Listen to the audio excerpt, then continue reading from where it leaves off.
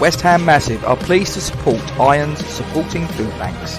They are a group of West Ham United fans and friends inspired by the work of other football fan food banks around the country. They collect food and cash donations for LINWHU Food Bank in Beckton, who supply 7 distribution centres in the borough 7 days a week, and hand out several hundred 3-day emergency food packs every month to families in need. They are also working with other groups to improve conditions for vulnerable adults and children in the Newham and Essex communities. They are supported in their efforts by West Ham United, the WHU Foundation, LS185, London Legacy Development Corporation, Newham Council, Barking and Dagenham Council, the Met Police, Spire London East Hospital, and a large number of West Ham and football fans. You can help by making a donation to their Just Giving page, the link for which you will find in the description section of the video details of this stream on YouTube. Thank you for your support. Come on, you Irons.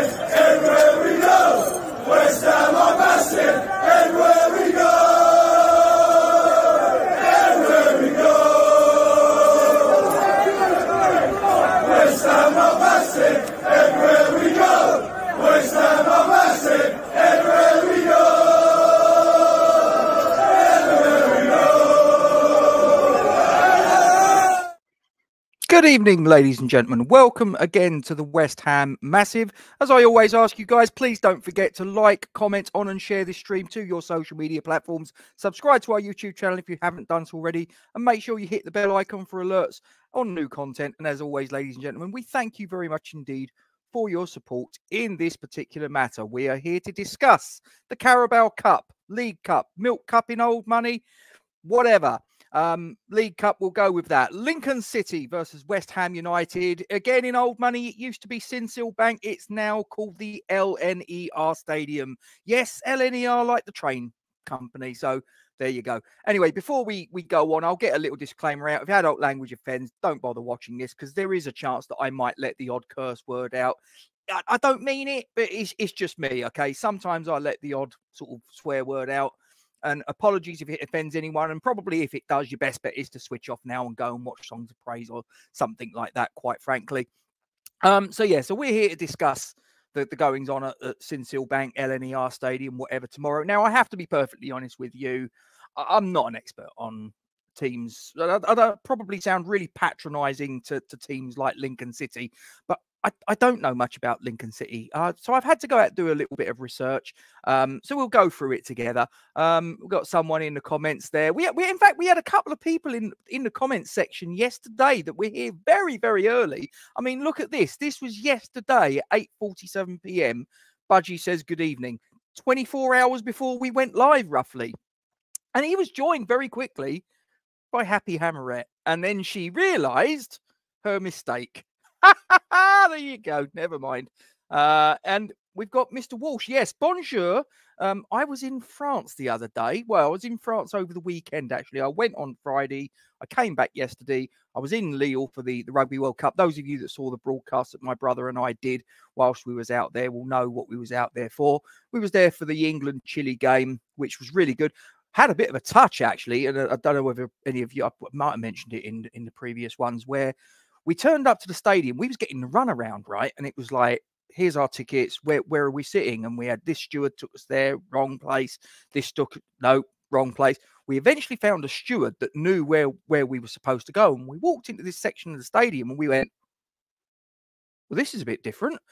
We had an executive box. I couldn't believe it. It was unbelievable. And there was a number of other people that were coming in the box as well. A couple that were there before us. There was a family that came in after us, and they were all completely surprised, stunned by it. But anyway, that was my weekend. So bonjour to you, Mr. Walsh, and bonjour to anybody else that's watching this either live or latterly. And please, guys, if you are watching this live, get involved in the live chat. I'd really be interested in to know your thoughts. Apologies that Ben can't make it today. Other things have come up, so I'm just going to fly solo. I'm used to it, so no problem. We'll crack on with it. Right. So, little bit of due diligence. If anybody wants to know who the officials in the game tomorrow evening are, there they are. The referees, Joshua Smith, his assistants, Edward Smart, Nick Greenhow, and the fourth official is Lee Doherty. There is no VAR, and it is decided after 90 minutes if, it will be decided on the night. 90 minutes of regulation time. There is no extra time. It is straight to penalties. So, yeah, it'd be interesting to see what team Mr. Moyes puts out. I'll be perfectly honest with you. I think there'll be an awful lot of resting and rotation. I think we're going to see quite a different team to what we saw against Liverpool. It will very likely be a very, very different team to the one that we'll take to the pitch on Saturday against Sheffield United, I rather suspect. And there he is. He's there. He's watching. He's giving me his support. Hope you well, bro. Yeah, so we've got the game against Lincoln. As I say, I suspect it will be heavily rotated. I'd be very interested to know what all you guys watching would like to see in terms of. I mean, look, this is going to be really, really difficult to predict. I think there's certain players I think we know won't be involved. I think it's very likely that Alphonse Areola won't be involved at all. I'd be very surprised to even see him on the bench, quite frankly. And you'd probably say that would mean the person that probably go between the sticks very likely is going to be Lucas Fabianski. Could it be, though, that maybe David Moyes is going to spring something of a surprise? And maybe, could this fella get a go? Joseph Anang. Now, young goalkeeper, full of promise. He's gone out on loan in the last season or two. He's impressed. He's come back. He's around the first team squad. Could it be that Joseph Anang maybe makes a go between the sticks? We'll wait and see. There could be a number of players that are. I don't think that Kurt Zuma's going to be involved. I think Kurt Zuma will be given the night off, same as Alphonse Areola. We know that Aaron Cresswell is out injured. Could it be that Ben Johnson maybe makes an appearance for West Ham United? Now, personally, you know what? I know there's the story about the club have said they're not going to renew his contract. He's going to go at the end of the season unless we obviously manage to sell him in January for some sort of nominal fee. Do you know what? It's a real shame when there's an academy graduate that's come through. They've got into the first team squad. He had a little bit of time as the number one right back. He got ahead of Kufau. And then it just went wrong for one reason or another. And to be honest, he's not managed to get too much in the way of traction since. I'd really like to see him have a go. Could we see maybe the likes of Angelo Ogbonna? Could we see maybe Tilo Kehrer making an appearance? Could it even be as a little bit of a wild card? Could we even have someone like maybe an Ollie Scarles making an appearance, maybe as a left back, left wing back?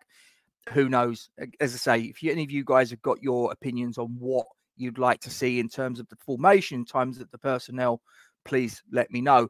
Right, few little factoids to get out of the way. As I say, I've been doing a little bit of research, been doing a little bit of digging. Here we go. So this is the first meeting between Lincoln and ourselves since the 29th of November, 1982, when goals from Sandy Clark and the legend Ray Stewart saw West Ham prevail 2-1 in an FA Cup third round replay. It also happened to be the final appearance in claret and blue of Jimmy Neighbour, for those of you who remember the late Jimmy Neighbour. Lincoln they beat Sheffield United in the previous round 3-2 on penalties. This was after a 0-0 draw. It ended a run of 13 straight eliminations against top flight sides in the League Cup. As for ourselves, we have progressed from 5 of our last 7 League Cup third round ties, but we did fall to Blackburn at this stage of the competition last season. Again, dreaded penalties.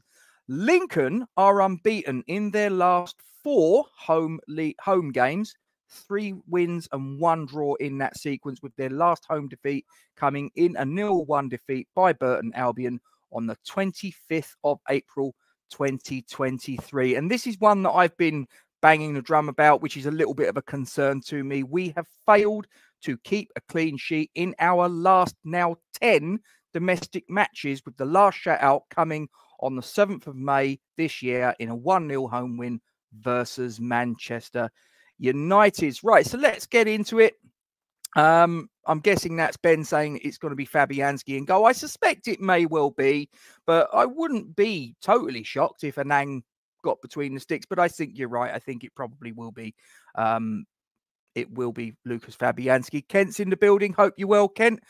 Mix and match for me. Rob, Fab, Johnson, Mav, Oggy, Skulls, Big Tom, Kov, Fornails, Kudos, Mubama, Benny. That could be dead handy. I mean, if there's anybody else that's watching this, Ben as well, please get stuck in with your thoughts on what you think that David Moyes will put out, or more pertinently, what you'd like to see. Because as I say, I think this one's going to be really, really difficult to predict. Walshy comes in, says it should be a win, but who knows what Moyes is going to do. Annie Dings up top. Annie Dings. Oh, okay. Nice little nickname. Again, now this Kent's in the chat, and I did ask him for permission a little bit earlier. He put a little piece out on his Facebook page. For those of you that don't know, Kent's got a Facebook page. If you just put in Kent Irons, you can send him a friend request. Nick can either accept it or decline it. It's entirely up to him. He did a little Lincoln City opposition watch. Now, there were 3 players that he listed. I've done a little bit of digging. One of the players is actually got a bit of an injury. It actually looks like it could be quite a long-term one. Now, his name is Tyler Walker.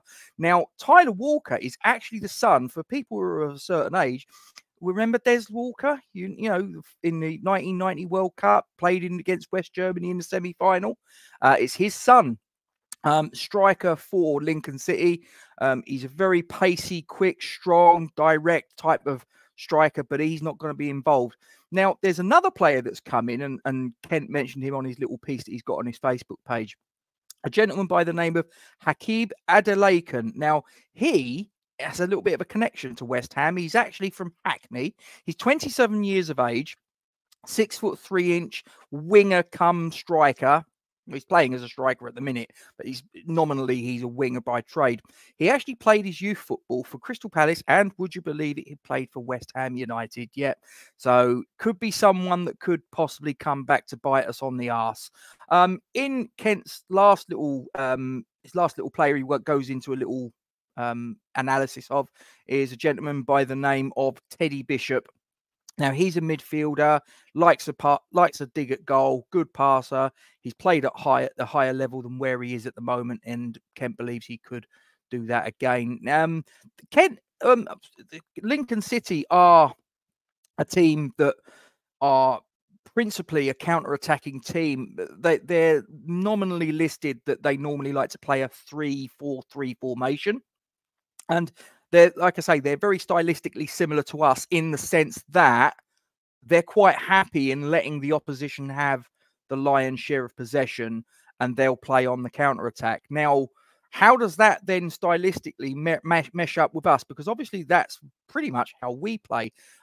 Personally, I think that when we come against teams that are playing in a similar vein to us, playing as a counter-attacking mode, then I think that's when possibly we look a little bit suspect. So it'd be interesting to see how we sort of go for this. But just having a little look here.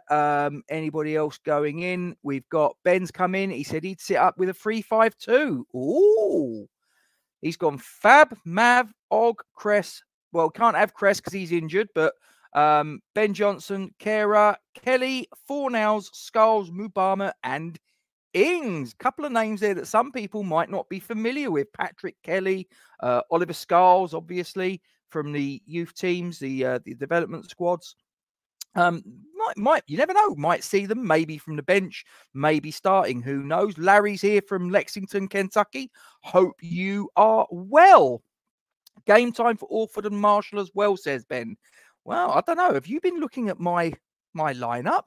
It's entirely possible. Yeah, Lawrence is just saying there, Cresswell healthy. No, he's out with a hamstring injury. So yeah, that's that dealt with. Walshy says, I think we should have quite a strong bench, or he thinks we will have quite a strong bench, excuse me. And Larry goes on to say that he likes Skulls, as I do. I got to say, he's a very impressive young man. Just focusing back on some of the aspects as far as Lincoln City are concerned, they are currently managed by Mark Kennedy. Now, Mark Kennedy, some of you people might remember, is a former Millwall player. He was a winger for the Republic of Ireland. He played for Millwall. He played for Liverpool later in his career. So obviously the fact that he has a little bit of a Millwall connection, I'm pretty sure he's going to be fired up for this one. I'm pretty sure that he's going to be really wanting to stick one on the old enemy of his former club. As far as Lincoln City's achievements are concerned in football, they have been champions of the third tier of English football 3 times in their history. They've been champions of the fourth tier twice. They've been champions of the fifth tier twice. They are also winners on one occasion of the Football League trophy, as well as being runners-up on another occasion. I mean, for me, we should be turning up and we should have the expectation of winning. For me, whatever team, is a bit like the game against Bakatopola. I think that whatever team we put out in whatever formation we put it out in my opinion, we should be looking to blow them away. Kent's just come in, said Callum Marshall's a shout. Northern Irish International could be a good gauge tomorrow. Absolutely could. Absolutely could. And also goes on to mention Mark Kennedy got the winner for Millwall versus Arsenal in the Cup years ago, if my memory serves me right. He did. That was at Highbury, as I remember. I think it was a 2-0 win from memory. I got a vague recollection of him slamming the ball past David Seaman, who was in goal that particular occasion. Right. Okay. So let's get down to it. What's the team that I'm hoping to see?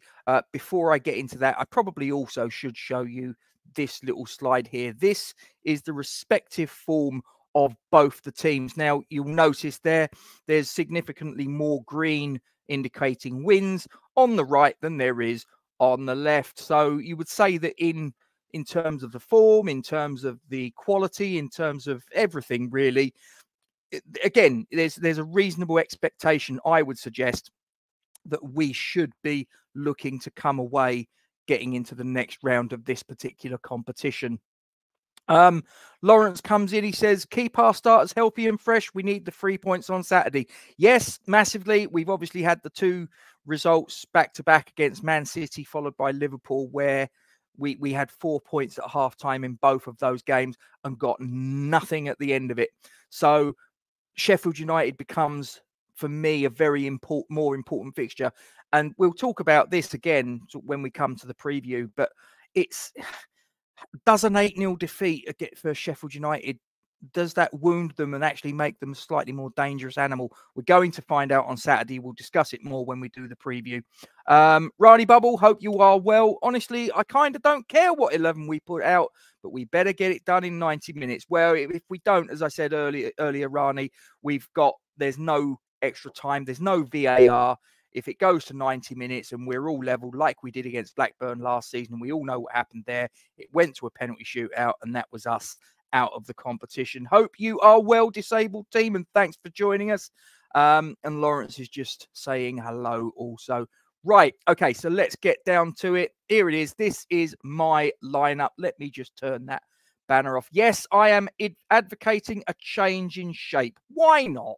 Why not? They're a 3-4-3 nominal team, so I've kind of sort of met fire with fire. I've gone with a back 3. So in goal, I'm advocating Lucas Fabianski going in, and I've gone for a back 3 of Angelo Ogbonna on the left, wearing the captain's armband. Naya Fagurd will play in my 11. He will play in the centre, and that will probably give you a little bit of a clue as to who I'm playing in defence against Sheffield United, but you'll have to tune in for the match preview of that one to find out whether I am maybe leading you down the garden path or not, but you probably can work the rest out. I've also got Ben Johnson. Yes, I've brought him in. I would like to give him a little bit of a run out. I'm playing him as a right centre-back. I'm then going with a midfield 5. Yes. Now, I've got Thomas Souček playing at the base of this. I don't think we need 2 defensive midfielders. With all due respect to Lincoln, I've just gone with the 1. So Thomas Souček comes in as the anchor man in midfield. I'm gone with wing-backs, and the wing-backs are, on the right, Thilo Kehrer, German international. As far as I'm concerned, we haven't really seen that much of him at right wing-back. let's have a look at him there. You never know. It could be that we stumble onto something where we think, oh, hello, actually, maybe this is going to work going forwards. On the left, yes, I've brought in Ollie Scarles. Why not? Central midfield, another youth prospect I've brought in. Again, this is someone that some of you may know, some of you may not. But alongside Pablo Fornals in central midfield, I have brought in George Earthy. Very impressive young man, playmaker. He signed a 3-year contract only, I think it was 3 days ago. So he's going to be on absolutely cloud nine. I think he will be really a good choice to put in central midfield because he's really going to be so excited and exuberant, and I think it'd be quite a good thing to try and tap into that personally. That's just me if I was picking the 11. So I'd put him in alongside Pablo Fornals in central mid, and I've gone 2 strikers up top, 2 proper strikers. I've gone for a hustling, bustling, young, promising striker in Divine Mubama alongside the more wily fox in the box, more experienced campaigner alongside him, Danny Ings. I mean, that for me is a team that should be able to get the job done, hopefully well within the 90 minutes. If we could get that tie sewn up after about 60, 70 minutes, then possibly we could start to look to the bench, and hopefully maybe we could sprinkle a couple of youth players on the bench, maybe the likes of Lewis Orford, maybe the likes of Gideon Kodua, maybe the likes of Patrick Marshall, people like that. I'd like to see getting a little bit of an opportunity from the bench and seeing what they can do and making a sort of staking a claim for a first team berth in the not too distant future. I mean, this is what the tradition of West Ham has always been, you know, as I've said many, many times on previous streams on this channel and others, where I've said that we've got that carpet that proclaims the Academy of Football. There it is. Let's try and live up to that. Let's try and bring a little bit. And you know something? I'll just sort of touch on this. There was an article I saw yesterday, day before, and it was about, again, forgive me, but this is Neil Harris, who is obviously a former Millwall legend. What can you do? But he's now the manager at Gillingham, and they've got a little thing where, and I think the figure was they're going to look to get about 25% of the match day squad from the youths. Now, I would love that to be the case, you know, mandatory across all of football. Not going to happen because it's all about the money, isn't it? Let's be honest. But just that would be such a good thing for sort of like the young developing talent to have that pathway that into the first team. Now, obviously, once they're in the first team squad, it's then incumbent that they grab the opportunity by the scruff of the neck and shake it for all it's worth. Obviously, we've got people like, as I say, Ben Johnson, regrettably, Connor Coventry, who both of whom look like they're going to be moving on to pastures new at the end of the season, if not before. So for me, I think it would be a nice thing to have in football. But as I say, it's not going to happen, but there you go. Let's get into the comments. We got Lawrence Dino, baby. Dan Chesters is another one, another person that I think has potential. If he wasn't out on loan, I'd have been a massive advocate of bringing Freddie Potts into the mix stylistically. And I've said it before, I'll say it again. Very, very reminiscent of Declan Rice. I'm not saying he's on that level. I'm not saying he ever will. Who knows? Maybe he will be. Maybe he'll be even better. Who knows? But stylistically, I think a lot of people look at the way that Freddie Potts moves around the pitch, and even in the limited time that he's sort of been in the first team on the pitch, a lot of people have made that particular comparison. Dan Chesters, yeah, excellent young player, potential there.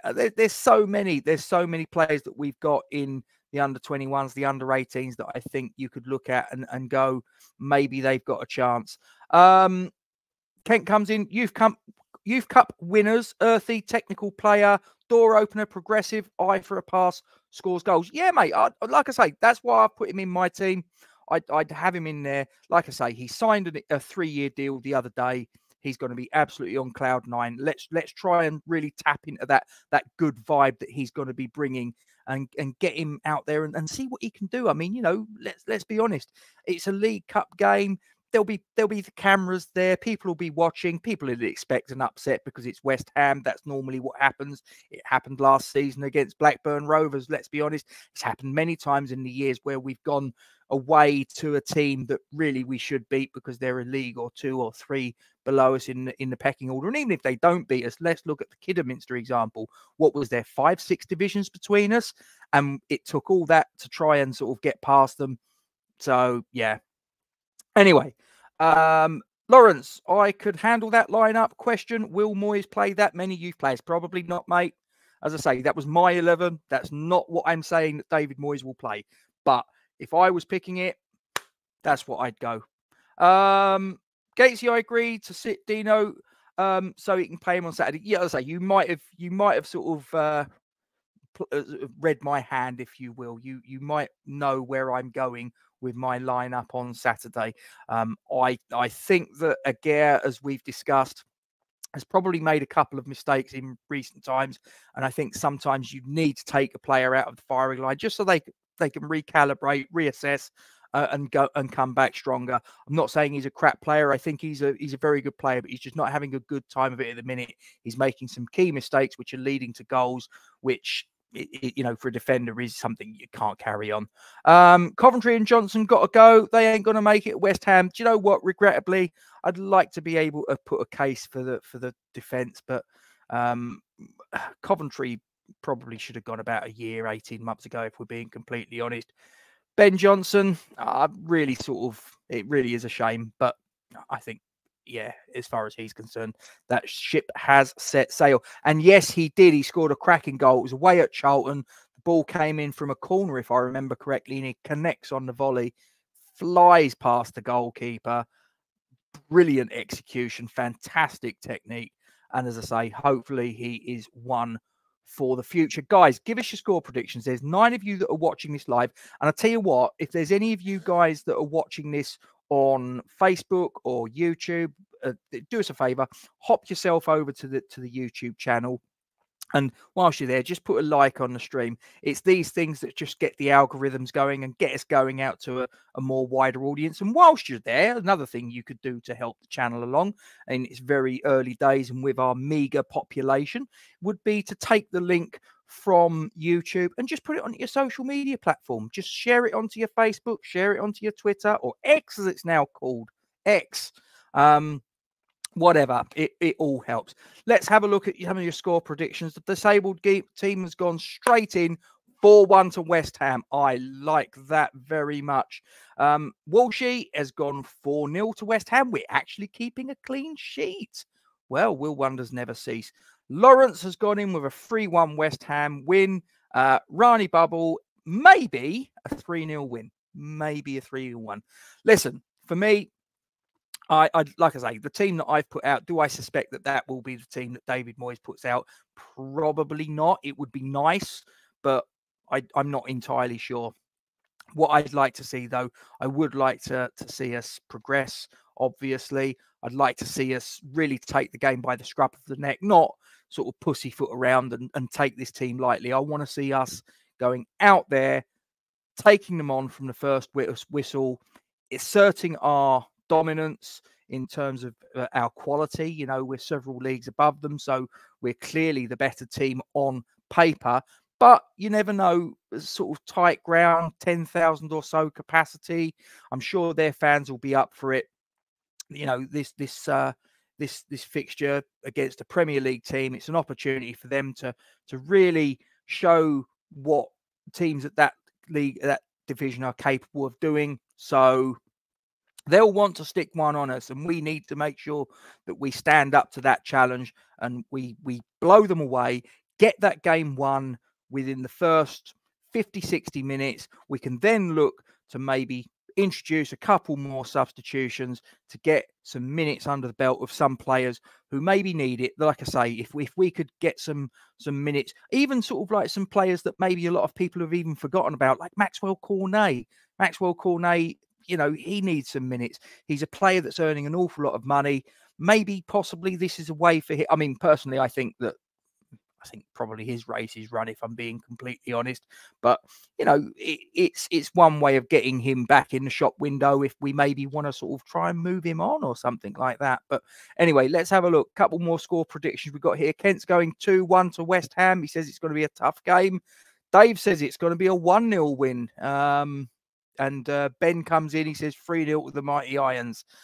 Rani comes in, says an early goal would do us wonders. The longer it goes, the harder it gets. Yes, absolutely. Because obviously, as the minutes tick on, their confidence is going to grow and grow and grow.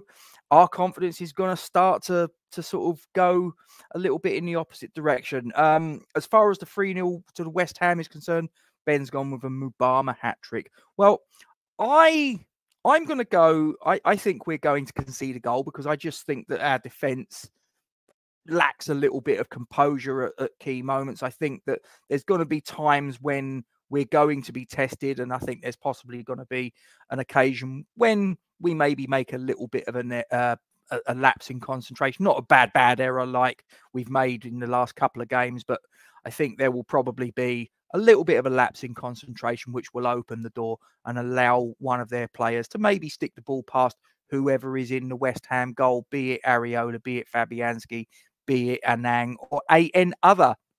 But I think that we will just have too much for them. I think that over the 90 minutes, I think that we're going to go out there, providing David Moyes puts the players onto the pitch with the right sort of enthusiasm, with the right sort of tactical setup, and get out there. I think that we're going to win that 3-1 and find ourselves in the 4th round of the League Cup. I hope these words don't come back to bite me on the arse, but we'll wait and see. Ben comes in, says, yes, Andy, Potts, Buddy, Holly was absolutely class, and says a shame for Cornet, but he hasn't delivered when given the opportunity. Exactly. I mean, you know, all right, he got an injury last season, but he came back and he just shouldn't stay on side. It's as simple as that. Kent comes in, Mubama to leave West Ham at the end of the season. My gut feeling, I hope you are wrong. However, I'm guessing you're probably basing that on the fact that Mubama could have come on against Bakatopola and didn't. David Moyes had one more substitution to make. Very, very strange one. And I hope that you are wrong. Could I see it happening? It's a vague possibility. Going to watch a game or two at Wickham, Ben, as he lives in Wickham. There you go. He does indeed. Right, guys, that is where I am going to leave it. As I say, thank you very much for joining us. As I say, if you could, before you all leave, pop over. If you're not watching this on YouTube, please pop over to the YouTube channel. Drop a like on the stream. Don't forget, whilst you're over there, to subscribe to the YouTube channel. Hit the bell icon, and then you'll be notified of any new content as and when it's uploaded to the channel. And do us a favor, share, like I say, share us onto your social media platforms to get the message out there that we're here, and we thank you very much indeed for your support in this particular endeavor. Guys, thank you very much for watching. Stay safe, come on you Irons, and we'll see you again the next time. Take care. The West Ham Massive are pleased to support Irons Supporting Food Banks. They are a group of West Ham United fans and friends inspired by the work of other football fan food banks around the country. They collect food and cash donations for LINWHU Food Bank in Beckton, who supply 7 distribution centres in the borough 7 days a week, and hand out several hundred 3-day emergency food packs every month to families in need. They are also working with other groups to improve conditions for vulnerable adults and children in the Newham and Essex communities.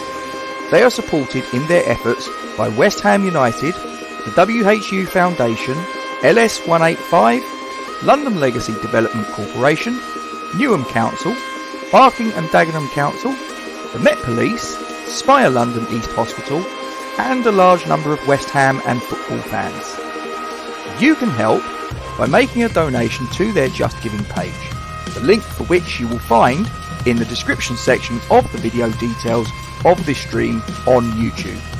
Thank you for your support. Come on you Irons.